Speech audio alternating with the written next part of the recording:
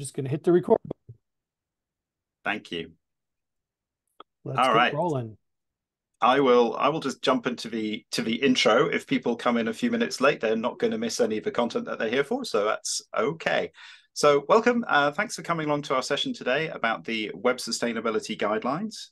Why are we here? What are we talking about? How does Google Slides work? These are all important questions. So now more than ever, many UX designers are finding their way into the intersection of sustainability, web, and UX. 10 years ago or so, not so much. We didn't see that many people talking about these topics. But now, these are just what I found in about 5 minutes. There are an embarrassingly large number of places for a newly activated climate-saving UX designer to start. If you just take Google as your starting point, there's a plethora. There's at least 5 books that I'm aware of, one of which is by one of our panelists today. So obviously that's the best book on the list here. But there's a million blog posts. There's at least half a dozen manifestos, foundations, all kinds of things. It's a confusing time to start getting into this field. Where are you meant to start? And while all these articles and books share a lot of content, there's a lot of overlap. They've all come out at different times. It's an evolving field. There isn't a single source of truth for people to go to. But that is starting to change, and that's why we're here today. So just can't believe it's just been a couple of months. A couple of months ago, the W3C Sustainable Web Design Group hit publish on the first draft, or the first formal version 1.0 of the Web Sustainability Guidelines. This is like the first really serious attempt to pull together all the disparate strands of thought going on in and around this topic into one set of guidelines that can be updated, that are controlled by the community in an open process, and that are ultimately, hopefully, going to be the source of truth that we can all refer to going forward. So to help us navigate this new world of standards-based sustainability, I've invited along a few experts. So first of all, hang on, let me switch my screen there. First, but definitely not least, we have Tim Frick. Tim is the founder and president of Mightybytes, a digital agency and certified B Corp in Chicago. He's a speaker, community organizer, and author of 4 books, including Designing for Sustainability from O'Reilly. He's also spoken twice at Sustainable UX conferences in 2016 and 2017. Next, Anne Faubry. Anne is an independent UX UI designer working on digital services with an emphasis on frugality, eco-design, inclusion, and accessibility. Anne's portfolio includes work for NGOs, public services, and small businesses. She co-authored the Intro Guide to Digital Eco-Design as part of Designers Ethiques. Anne is also a contributor to the French standard AFNOR and has served as the committee co-chair for the UX chapter of the W3C Sustainable Web Design Guidelines. And Anne's co-chair is here as well, Thorsten Jonas. Thorsten is a sustainable product UX and innovation consultant, keynote speaker, and founder of the SUX Sustainable UX Network. He guides teams and companies in crafting sustainable, responsible, and ethical products. He's also, well, as I mentioned, the co-chair of the UX chapter of Web Design Guidelines and a co-host of the SUX podcast, where he interviews thought leaders from around the globe and shares insights and strategies for integrating sustainability into the product design process. So I'm going to hand over straight to the experts here. We will be running a Q&A at the end of this session, so do use the question button at the bottom of Zoom here. I'll be collecting those, and hopefully we'll have a reasonable amount of time at the end to get into those questions. Take it away. I need to stop sharing though, don't I? There we go. Okay. Yeah, I'm taking over, and let me see how quick I can bring my screen up. So you should see my screen now. I can see it. I see some nodding. Wonderful. Yeah, at first, James, thank you so much for inviting us and for this to speak about this important topic. And thank you all out there for joining the session here to hear about the Web Sustainability Guidelines. And about what it is and, well, why we need it and how you could use it in UX and design. And I want to start our little presentation here with 3 more pictures of the 3 of us. And as you can see, all of us, we are really connected to nature, I would say. We love being outside, doing hiking, cycling, mountaineering, and it is beautiful doing these things, but it's for all of us always also a reminder of, well, how drastic the situation is we are in, right? So I do a lot of mountaineering and hiking in the mountains, and whenever I go there and I see how fast the glaciers are vanishing year by year, that's really alerting, actually, right? And it's much more drastic than we feel in our cities, I would say. So it's always a very good reminder to go back to nature, to get reminded of why we need to do these things. So still, why do we need sustainability guidelines for the web? And second question, what has UX to do with it, right? And as I guess most of you are somehow related to UX and design, as I am for a long time now, you all might know these or similar definitions of UX. And I show this here because, you know, for me, for a very long time, I always thought we are the good people, right? We do the good things. We fight for our users. We fight against the evil marketing or the evil business people or whatever. We are the good people. We do the good things. But one question that we need to ask ourselves actually is, well, does what we create justify what we destroy? And this quote by Tony Fry, it's a reminder for me. I read it again and again because this is, I think, really important to ask ourselves this question. And what do I mean with that? Real quick, and maybe most of you already know these or similar numbers. Well, the internet, all the stuff that we build relates somehow on the internet. And you might know these numbers, right? It uses a lot of energy, and it by this emits a lot of greenhouse emissions. And well, you could say 4% of the global greenhouse emissions, whatever does this mean? Well, if we break this down to one website, and here is one example. This is actually, I have been at the Danish Tax Administration at the beginning of this year, and this is their website where people go and do their tax stuff, actually. So they have roughly 2.5 million visits per month, and this easily emits 20 tons of CO2 each month, only on the client side, actually, not on the server side. And that's, well, 20 tons of CO2 per month for one website. We all know how many websites with how many millions and millions and millions of users we have. I think this shows the potential that we see there. And another interesting thing, and maybe many of you have heard this before as well, most of the emissions of a product, and that's not only digital products, that's all kind of products, are set in the design phase. And design phase means also the engineering. So it's not all our fault as digital designers. Still, I think there lies a huge responsibility and also huge opportunities to be of impact, actually. But when we talk about sustainability, it's also important not only to talk about carbon emissions, because we have this effect which is called the carbon tunnel vision. We talk so much about carbon emissions that we very often forget about all the other aspects we have there that are also about sustainability. And one example is freshwater usage of the data centers that host all the wonderful websites and digital applications that we run. And here is a number, I just read that the other day. So it says, well, by 2030, the data centers and the water that they use will top roughly 1.7 billion liters, which is 450 million gallons daily, actually. And well, what could that mean? Another great number from this article is that by 2030, each one of us might have a digital doppelganger with our, well, which means our internet consuming uses the same amount of water that we need for our personal life, right? And this is, wow, this is huge, right? And the interesting thing is most of these stuff relates from, well, from data that is not really useful, that we do not really use, that is just stored, and that is usually just junk. And another example, since, well, I guess many of you are from from the US or from Northern America. Here's another interesting number I read about. That's an example from a city called the Dalles, which is in Oregon.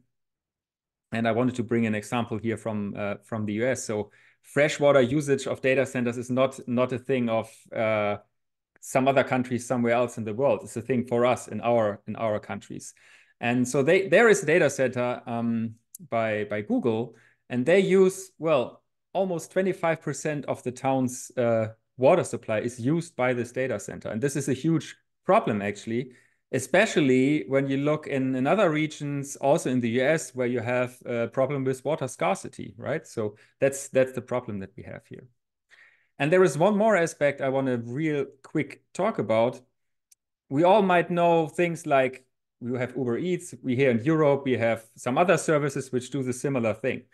I think you could say they are a good example for good UX and for user convenience, right? So it's super convenient for me to order something. The apps are mostly pretty well built, so it's super convenient to order something, and then 15 minutes later, someone shows up at my door, and I just have to get up from my couch to the door and pick up my stuff. But what's the downside of this? Well, these platforms are really good in undermining workers' rights, and right. So here in Europe, it's the same as it is in the US. Most of the people are not even employed, but they are so-called self-employed, right? And so they are not paid really well. Or also the restaurants that work together with them, it's not so good for them as well, because these platforms take a really high commission. And if you talk to restaurants, you will hear that it's really hard for them to operate profitable because of these high commissions. And I show you this because I think this is a big problem that we have, especially with UX, because we focus so much on our user that we forget about all the other things that happen around our users. Because too often someone or something else pays the price for the good user experience that we build for our users and that we create with focusing on our users. And here's a nice quote from a guy, Kevin Slevin, which is also some kind of a mantra for me. I heard him many, many years ago at a wonderful conference in Malmö in Sweden. And he said, when designers center around the user, where do the needs and desires of the other actors in the system go? The lens of the user obscures the view of the ecosystems it affects, right? And this is the big problem that we have. We focus so much on users and try to make things great for users, and we fight for the users, but everything that we build is part of a bigger system. And we need to get from this super user-focused approach to a much more systemic approach, and we need to understand about the impacts that the stuff that we build has on all these other things. And so actually we need from what we call human-centered design to something that is rather humanity and also environmental-centered design.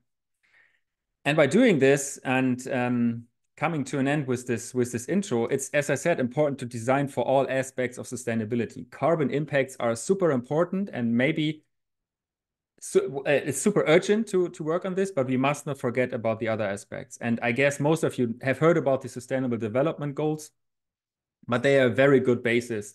And all of them relate more or less to our work as digital people, as UX designers. And yeah, I can highly recommend to have a look into these as well. And so that was a real quick intro. And with this, I will head over to Tim to talk a little bit about the guidelines itself and how this whole project started. And great. Thanks here so you much, go, Tim. Dustin. Thank you. Can you all see that? Yes. Okay, great. So I'm just gonna, thanks for that great intro, because that really does set a good context. I know we're gonna be speaking a little bit more about the details and the nuances, but I wanna give a general overview of the web sustainability guidelines. We put these together over the course of the past couple of years, specifically to address some of the things that Thorsten brought up in his introduction. So I'm just going to talk a little bit about it and about the, kind of the premise of it and the background a little bit. The World Wide Web Consortium, also known as the W3C, creates web standards. They're best known for their work in web accessibility through the Web Accessibility Initiative, as well as the Web Content Accessibility Guidelines. We were definitely inspired by that work, that they have been around for 20 plus years now at this point. And so when we were working at Web Sustainability Guidelines, we were looking at what WCAG and saying, hey, that would be a really good model to follow, as we were kind of, thinking about what kind of sustainability guidelines should we create for the web, as James brought up in his intro, of the fact that there's information all over the place, but none of it has really been collected and put in one single set of guidelines. So our group is a community group. It's not affiliated as members of the W3C, but we are a community group. There's hundreds of community groups within the W3C ecosystem. We started it in 2013 as a place to share resources and simulate discussion around what was then a very nascent topic of digital sustainability. Here, I'll actually drop a link in the chat quick, like anybody can join the community group at that link. And so we began the work on the Web Sustainability Guidelines in earnest in 2021, mainly because we saw a big shift once the pandemic hit. We were seeing a lot more awareness of digital sustainability and interest in kind of understanding the impact of our work on the internet. So we released version 1 in September of this year, as James mentioned earlier. Our group has currently 146 members, and we're growing. Hopefully, some of the people on this call, if you're not a member, please consider becoming one. There were 80 contributors to the guidelines from 14 different countries, and those included web developers, UX designers, environmentalists, sustainability experts, academics, business and tech leaders, et cetera. We just released draft 3 of the guidelines. So we've had 3 drafts in September, and we're currently working on draft 4, as well as a working group charter to become on the standards or recommendations track within the W3 ecosystem. So that was a lot of backstory. I'll just quickly go through, and as Thorsten mentioned, we do focus on environmental, social, and governance. So we really have a kind of triple bottom line approach to what we're looking at. We are looking at social issues alongside carbon, as well as economic issues. And so the guidelines really are meant to focus on a bunch of different players within this ecosystem. So they're not really specifically focused at UX designers or web developers or whatever. They're really on the digital product ecosystem. But today's topic and what we're going to cover is digging deep into the UX design guidelines. So there are 3 main goals: to make it easier to apply sustainability principles to digital products and services that you manage, and measurably improve the internet's environmental, social, and economic impact, as well as align these efforts with existing ESG standards like GRI. We did align all of our work to the Global Reporting Initiative, which is an open standard. It's in readiness for coming EU legislation, as well as legislation in the United States. And so we're kind of trying to include that, so that when organizations are doing their environmental impact of reporting or their ESG reporting, that they can start to include digital products and services part of that. So as at a glance, there are 93 different guidelines. It's actually much larger than the Web Content Accessibility Guidelines, of which there are 236 different success criteria underneath those 93 guidelines. And it's a single document. If you look at it as a single document, it's about 300 pages or so. So you might want to get a cup of coffee or two if you decide you want to actually sit through and read them all. There are also 5 categories, and I'm going to quickly whiz through these. I'll really only mention the fact that the UX design category Anne and Thorsten are going to cover in detail. But we have hosting, business and product strategy, UX design, web development, and metrics as part of these 5 categories.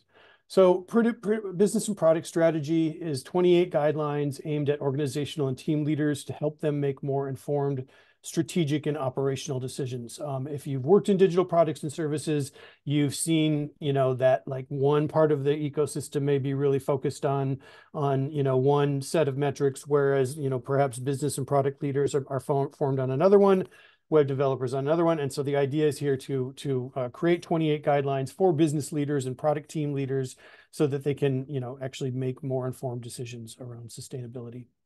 The UX design guidelines, there's 29 of them. I'll let Thorsten and Anne cover that. There's 24 different web development guidelines. They're meant to help programming teams improve performance and reduce data payloads, as well as lower digital emissions.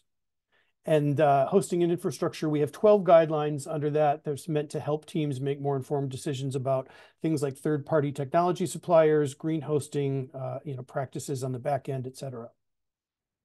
And then finally, we had a metrics. Each one of these categories had their co-chairs, essentially, and Torsten and Anne were for the UX design. And then we also had a metrics committee that looked at all of them and said, how do we create measurement metrics for these things? And so GRI was one of the efforts, but really we looked at all of these metrics to and apply some measurement KPIs across all of them so that we can help organizations more easily incorporate digital sustainability initiatives into their existing reporting standards, as I mentioned. In terms of what we need to reach our goals, we did just release these in September. There's 4 main things. On the education side, we really need curriculum, we need training, we need certifications, we need research done, more research done. On the tooling side, we need software resources to advance digital sustainability. My company created something called EcoGrader. There's also website carbon out there. There's a bunch of different, carbon emissions, website carbon emissions tools that are out there. But we need these principles baked into all the tools that digital products and service teams use. And so tooling is a really important part of what we're doing. And we're working with the W3C in detail on that because they have a lot of experience in that area. Adoption, we need outreach, we need community and awareness building, we need feedback from the community on how to improve these guidelines, et cetera. So there's a huge lift there. And then, of course, we need legislation. We need meaningful regulations to support digital sustainability. On carbon estimations alone, there are huge data gaps in some of the models that are out there. And so any of the estimations that you use in a tool like EcoGrader or Website Carbon aren't really giving you the full picture. And so we need legislation to, have carbon disclosures or like CSRD in the EU and similar things so that we have access to information and data that we need. And finally, on my last slide, you can find all of this at sustainablewebdesign.org. Alex Dawson, my co-chair of the W3C community group, actually created a JSON file that anybody can use to incorporate the web sustainability guidelines into their own products and services. We implemented them at sustainablewebdesign.org. It's synced to the master guidelines. And so every time those change, when we go from draft 3 to draft 4, it'll be relatively easy to update sustainablewebdesign.org. The difference, I think, with sustainablewebdesign.org is if you don't want to read a 300-page document, it's tagged, it's searchable. There are categories. You can kind of find your own learning journey or your own path through those. So again, I shared the link to join the community group. Please consider doing so. And I will stop sharing now so that Anne and Torsten can take us home. Thank you very much, Tim, for the context of the creation of these guidelines. Now let's get into very practical examples. I hope that you see my screen. Here now with Thorsten, we're going to illustrate the UX part of some of the WSG's guidelines. Not all of them. We try to choose ones which we could illustrate with very concrete examples and also which can cover different steps of a design journey of a digital product. So let's start. There's a few guidelines, and maybe the first one, the most important one, is ask yourself, should I digitize? Because the best pollution is the one we don't create. So this is always a good reminder. Here is an example of what you can see in the Parisian subway. So we used to have these very simple light bulbs, and nowadays they tend to replace them more and more with screens. Which are much less resilient, which have a massive impact on the environment, because the manufacturing of the screens and the devices is about between 50 and 80% of the environmental impact, depending on the indicator you're looking at. Of the whole digital industry. So that's why we should avoid as much as possible to put screens when we don't need them. Then another idea for the first steps of your project might be to set an environmental budget for your website, if it's a website, for example. So the same way you have a budget, a financial budget, and you cannot do an endless project, you might want to have to set a maximum of what you want to wait as a website. So there is a great free tool called Performance Budget Calculator. And the way it works is that you choose the kind of connection you want your service to work with. So for example, I tend to choose a slow 3G mobile network. And then you choose the number in how many seconds must your page load. So usually it's, what I like about this, it's that it boils down to UX, to user experience. So just having a good user experience and being inclusive also for people who have all the devices, poor connection, who live in remote places. And then what happens is that just by looking at these two factors, they can tell you how much kilobytes might your page weight at the maximum. And so it's a good indicator to set a limit for how much content you want to put in your page, so it's still accessible to many people. Another one is to make negative impacts visible. I'm going to let Thorsten talk about this one.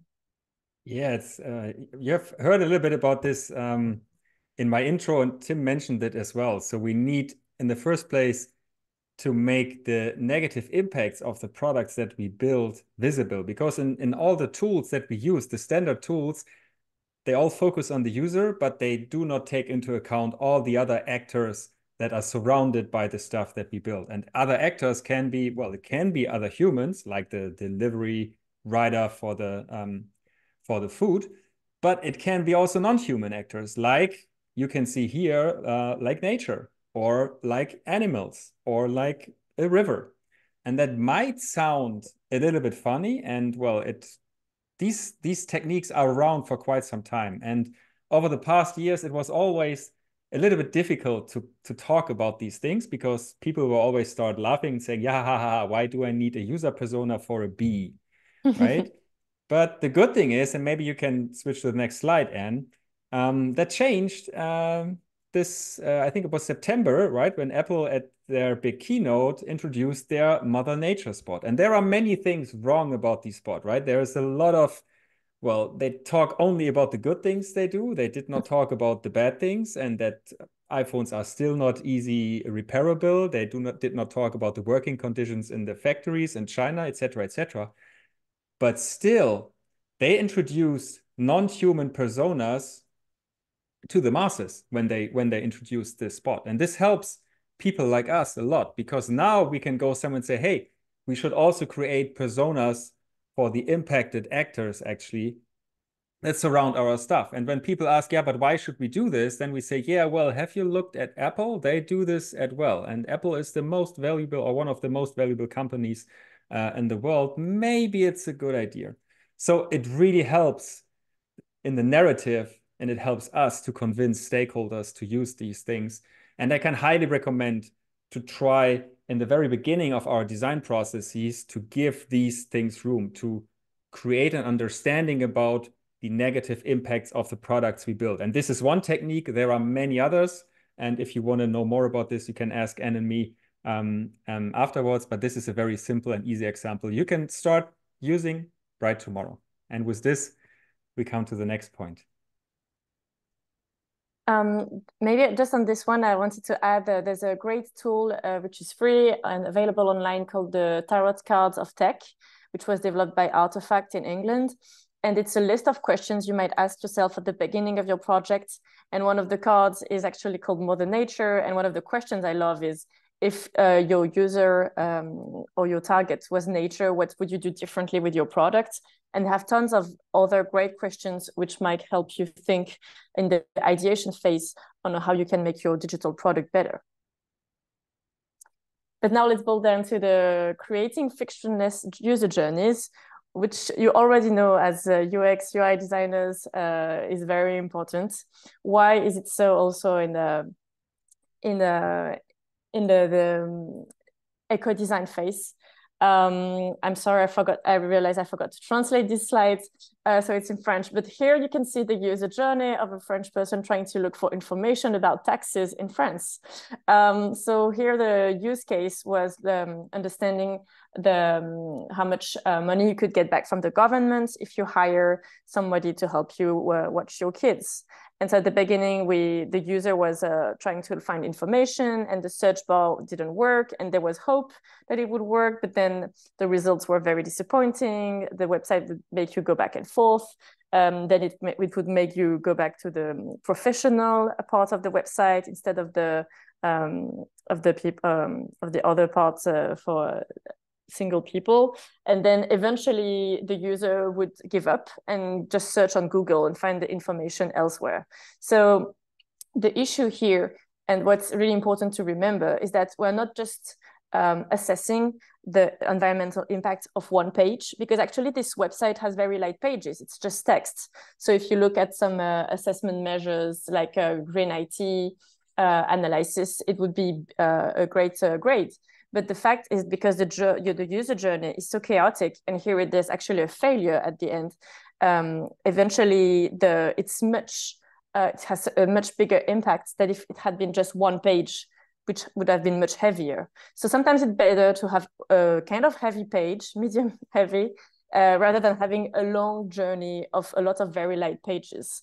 So assessing the weight is important, but what's really important is to look at the journey and what is the impact of the overall journey, and not just an average of the website.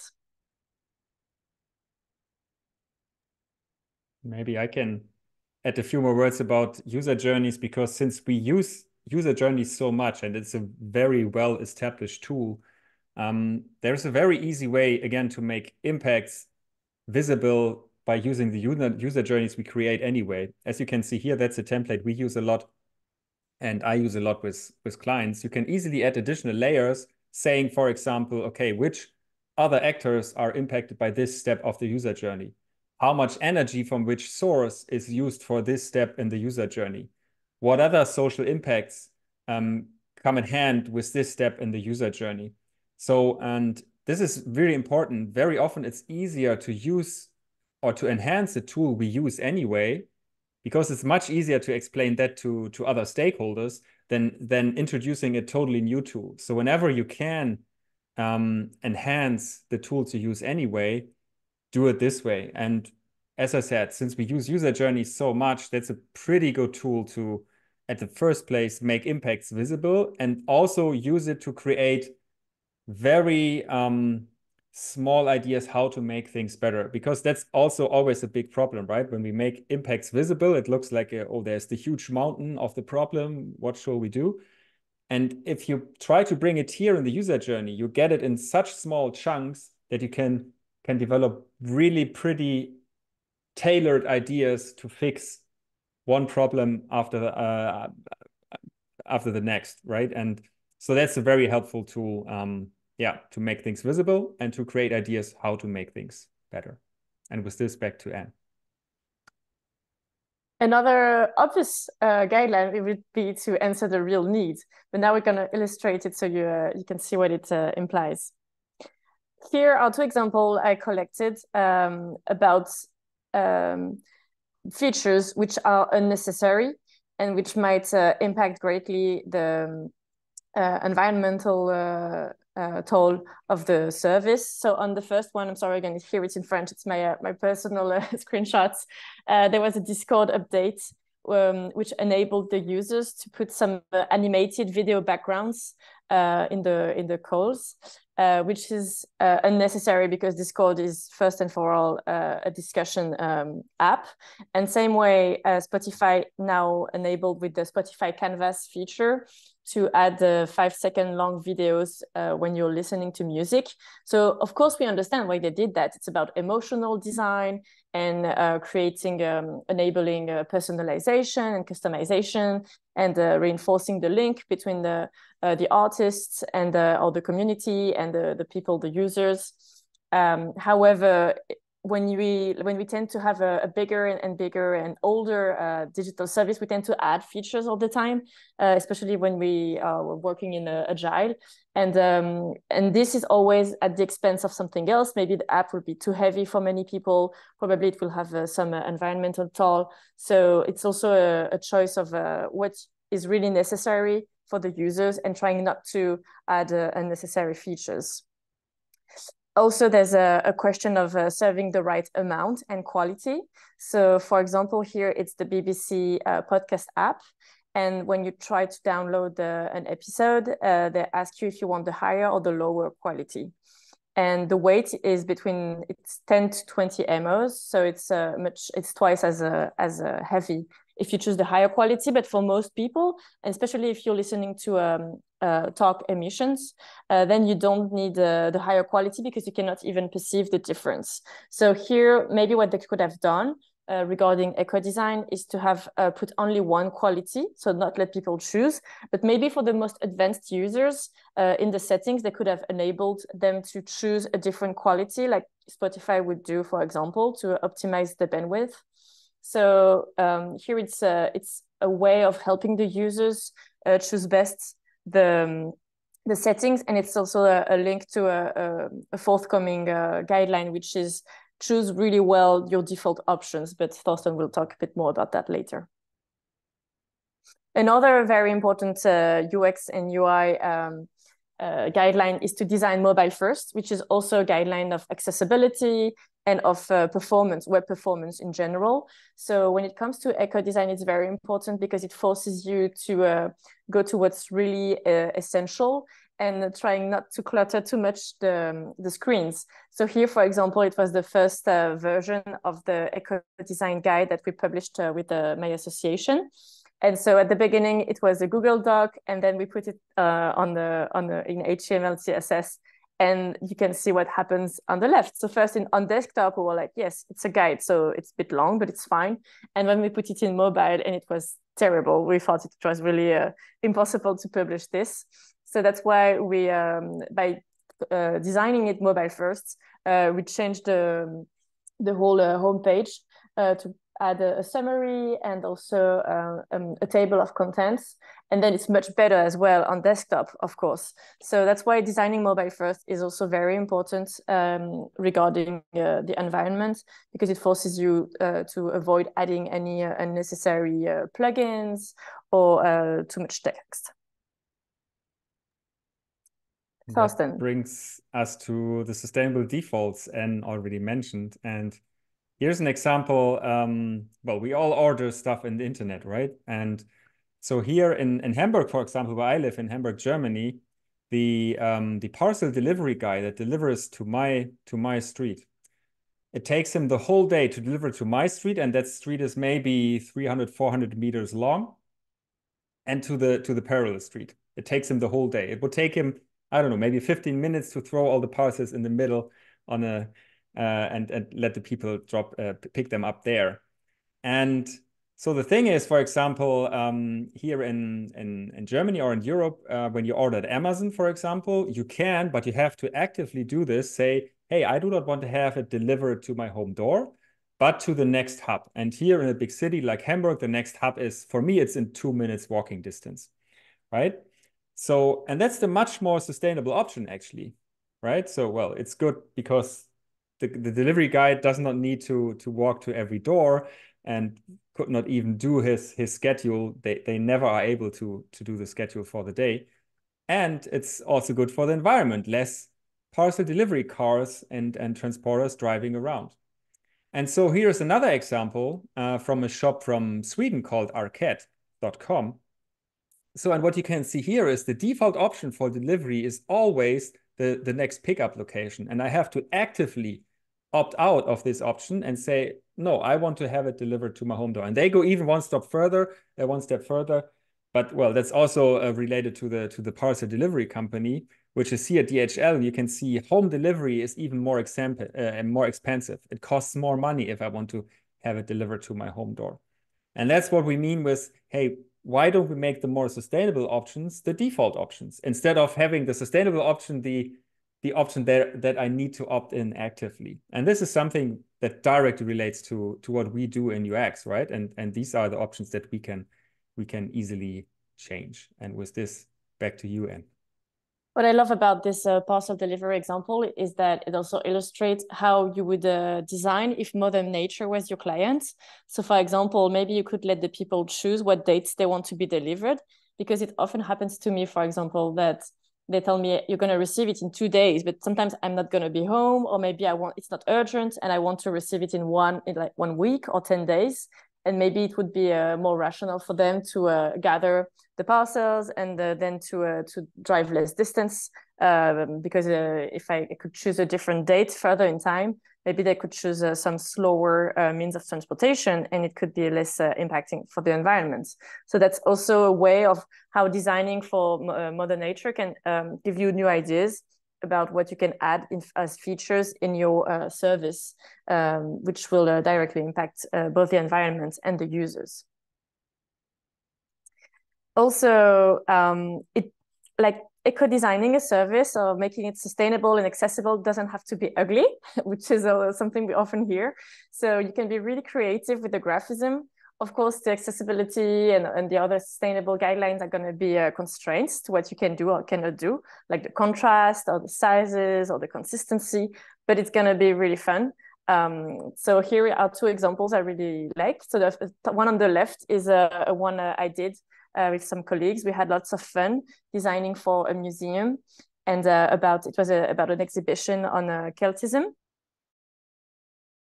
And so there were lots of images, and so we used lots of SVGs and colors to try to make a consistent journey for the users, and you could navigate in different ways, and it was fully responsive and accessible, and we had lots of fun, and all the pages are like 100% of page speed, and they're all very light, like 700 kilobytes at the maximum, despite all the images. So you can totally put pictures, that's totally fine, as long as you optimize them really well.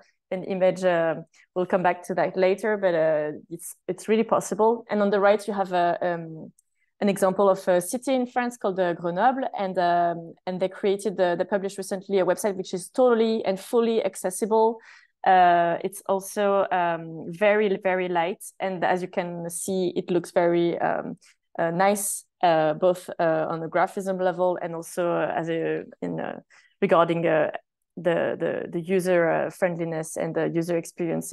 It's very neat and concise.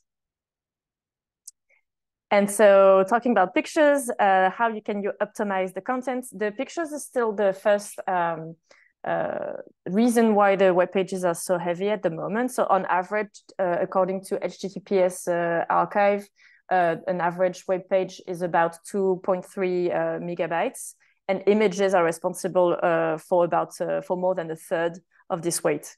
So that's why, even though you might know this, it's very important to optimize your image as well. And usually people tend to resize them, and that's not necessarily enough. Here you can see that between the resized version and the optimized one, so we put 800 pixels wide pictures on the website, and eventually they're just not even 50 kilobytes. So you can really make them very small and optimized without having a pixel scene on your website if you optimize them well. I love using short pixel or tiny PNG as free tools available online to optimize the images very easily. And eventually you can put many nice images on your websites, and that's totally fine. And same with the videos. So videos should be very sparingly used and avoid as much as possible. But for us, being about an exhibition, we had content from the scientists and interviews of artists, and content which had to be put on the website. It was important content. So if you have to put videos on your website, we chose to implement them using HTML5 instead of using a YouTube plugin, for example, because they are very heavy. A YouTube plugin is like 2.4 megabytes. So it's more than the average page weight of the web. So you should really try using alternative methodologies, use lazy loading, and display the weight so that people know what impact they're going to have if they launch the video. And here's the same using some free websites for optimization. Eventually, the video was just 30 megabytes heavy, but with still a very good quality. In general, avoid plugins. So not only the YouTube plugin, but also the Google Map, which is 1 megabyte heavy. Also all the social networks, because they tend to track the users. They tend to have a lot of requests also, which going to impact negatively your website. So instead of that, use icons with links, use SVG maps, use maybe filters for people to find geographically results, but really think about what's necessary for your user. Usually a Google Map is not the best way of displaying the information. And finally, I think it's the final one, you should test what you developed. So test on all devices. On the left, it's the picture of my smartphone or the same model. So it's 7 years old. And so I cannot use Slack anymore because Slack decided that my phone was too old. So I should buy a new one because I don't want to develop for my smartphone anymore. But it still works really well and it's still powerful. And so it pisses me off that I should need to buy a new device. So make sure that your website and your apps really work on devices older than 5 years or maybe older than 7 years if possible. And then also try on low internet. You can simulate it online with your browser. So try, for example, regular 3G and compare with your performance budget calculator goal to see if you manage to reach it. And now I'm going to stop presenting and the hand to Thorsten. Yeah, I'm taking over for the last part, and this is a question we all get a lot, right? And I speak at a lot of conferences and do a lot of workshops, and very often this question shows up, right? Yeah, come on, Thorsten, good points, all right, but it's not a business case. Even if I want to do it, how do I convince the business people, the management people? And well, the truth is, this is not true. It is already also a business case. And just 2 very short examples. This is in use from the beginning of this year. So what it says in general is that HSBC, which is a bank, puts greenwashing to the risk metrics. So they value companies, right? And see how likely are they to be a success in the future or not. And well, a company that does greenwashing has a much bigger chance to be a failure in the future. And banks do not do this because they want to save the world. They do this because they look at it from the money side. And here is another more concrete example. Capgemini, which is a large consulting company, they did a research about sustainable product design in 2022. And so what they mainly say is, well, doing sustainable product design is not only good to reduce emissions, et cetera, but it is also good, for example, to get benefits like increased revenue or to get an improved relationship with your customers or an improved relationship with your employees. And again, Capgemini is a consulting company. Again, it's about money for them. It's not because they want to save the world. And if these companies already say things like these, then you can believe that, that this is true. And this is a very important thing also when working in this whole field of digital sustainability. There are a lot of narratives out there that we need to change because they are not true anymore. And one very important narrative is that sustainability is just a cost factor.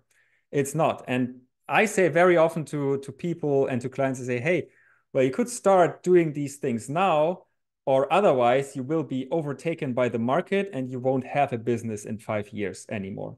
And especially here, so I'm not a very expert about regulations in the US, but I can tell here in the EU, what was happening or what is happening with accessibility at the moment, right? So that in the EU, we have this legislation that says digital products need to be accessible, need to fulfill accessibility standards. And the same things are happening with digital sustainability at the moment here in the EU. So the regulations will come, and that's another very good argument for the business people saying, hey, well, we have to take care of this anyway. And if we do, let's say, the next web project now, why don't we take these into account right now?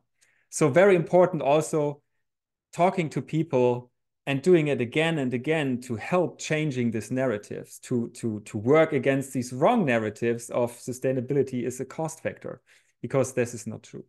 So, well, to wrap this up a little bit, how can you start? And well, we could talk for another 30 minutes about this, but just 3 things, maybe also depending on where you are on your personal expert level in terms of sustainability. So how can you start tomorrow? Well, first thing is dive into these things, right?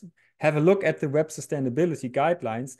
You do not need to learn about all of them at the same time. Pick 1, 2, or 3 that feel most familiar, that feel, okay, yeah, I think I can start working on this, right? And start with 1 or 2, and that's fine. And then later on, you take the next ones, and then you speak with your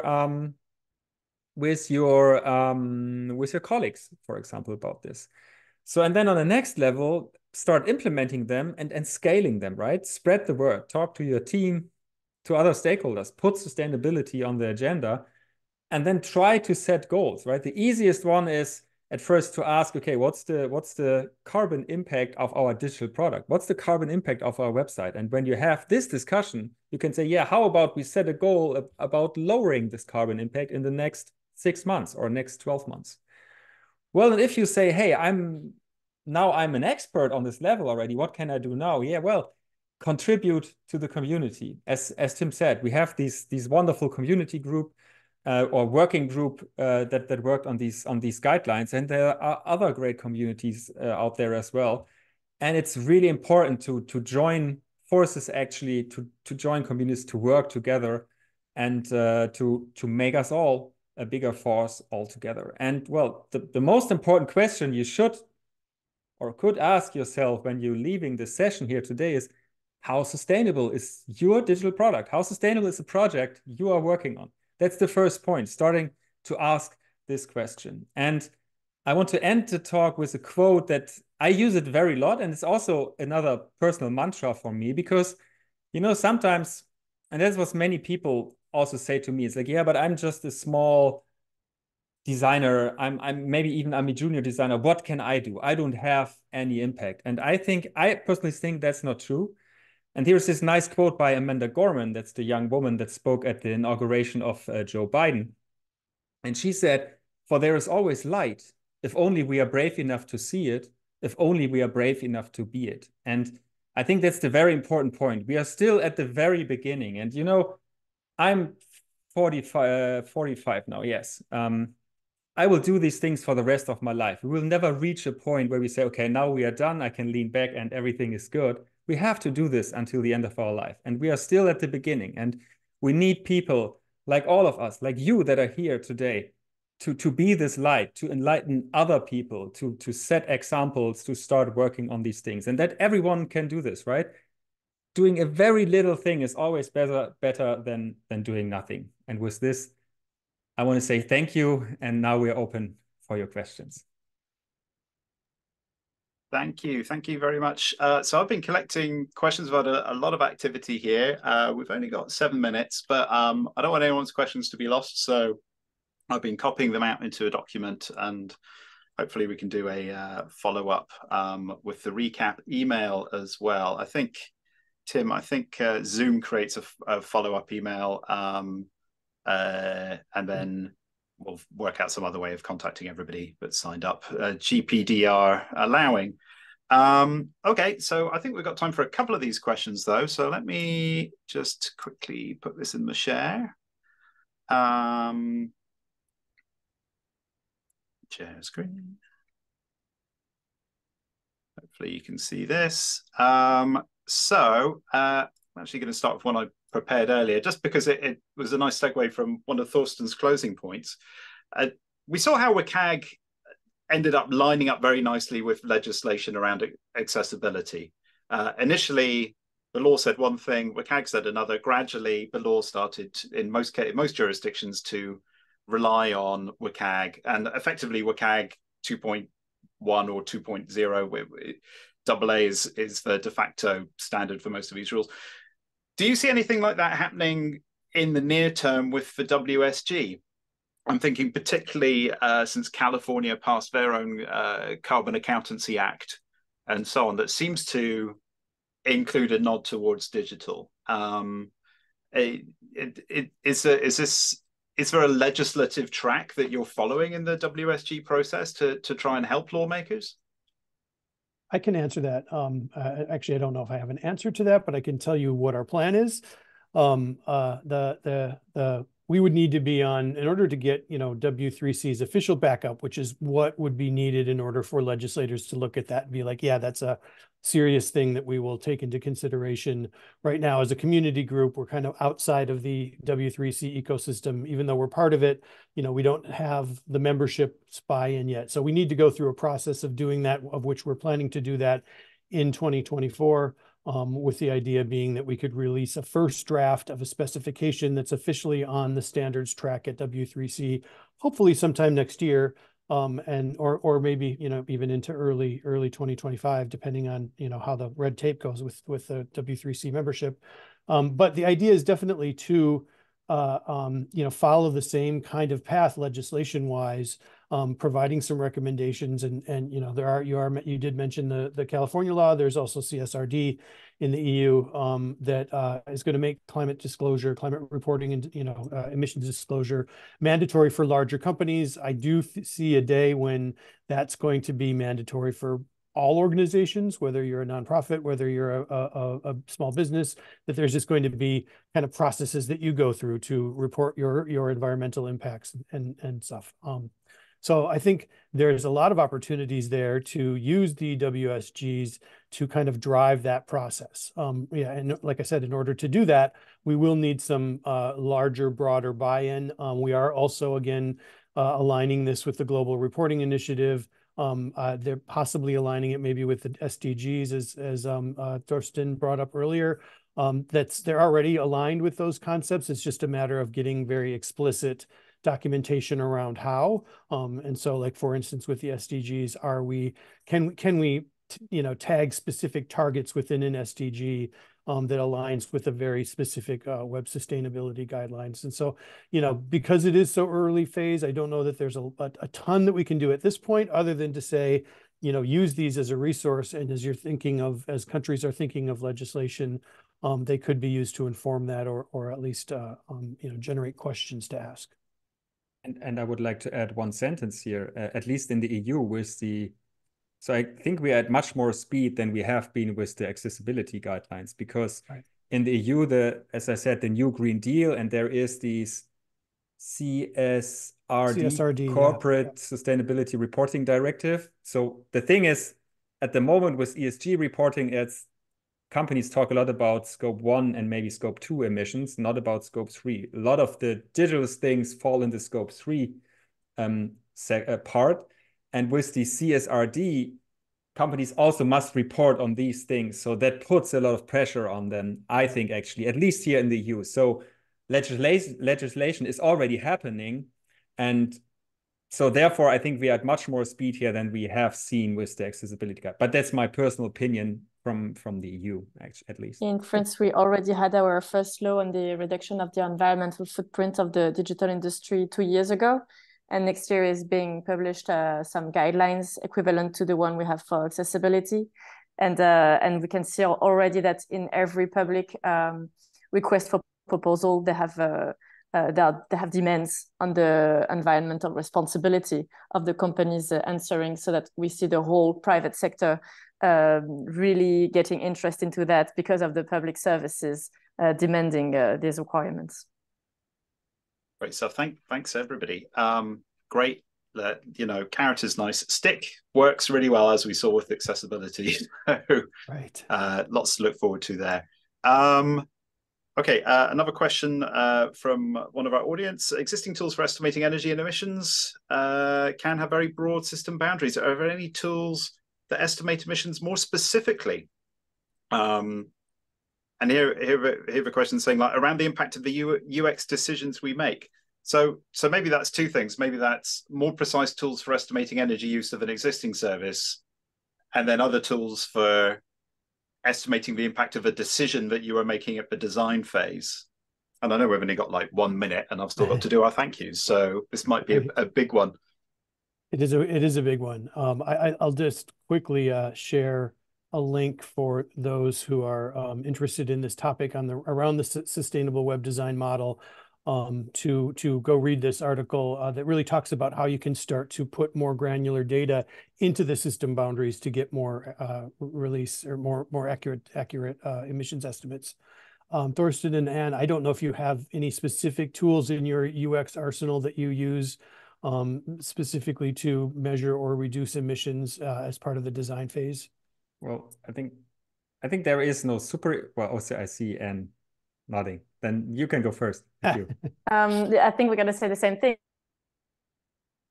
There's no such thing as measuring the environmental impact of a digital service. The only way you can do it properly is by doing a full life cycle analysis, which takes months. So by the end you've done doing it, it will already be out of date.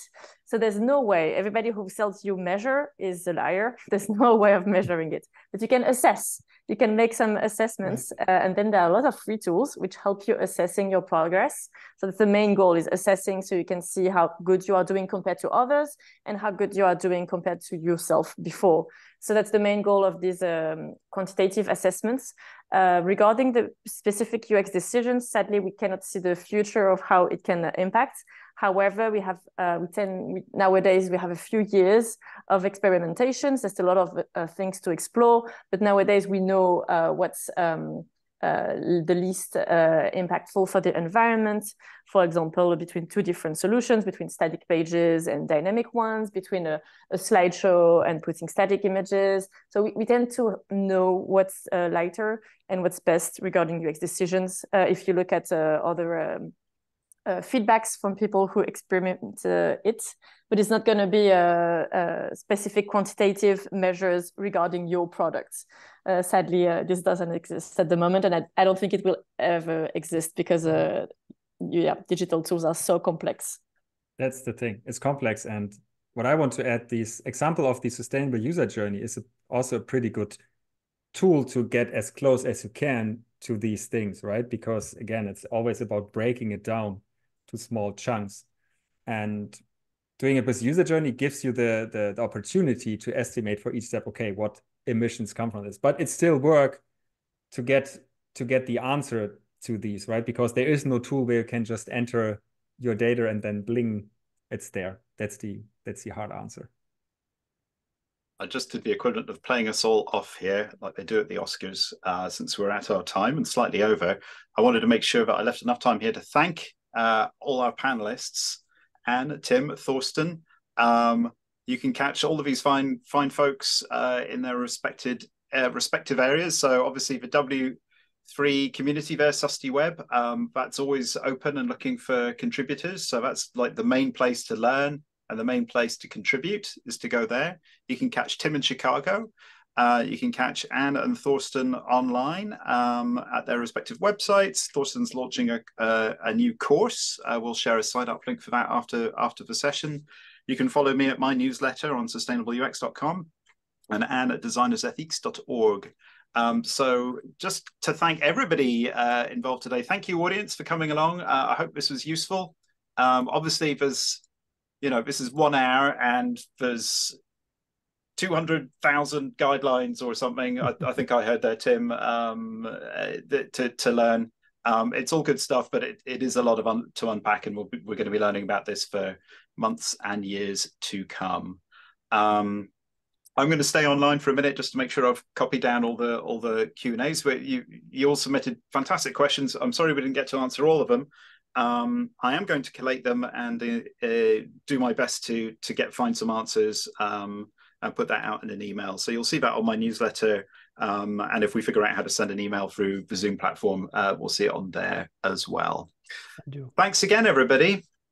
And Tim, Thorsten, you didn't get, the audience don't have the reaction button, so they can't do the round of applause. So I have to do that instead.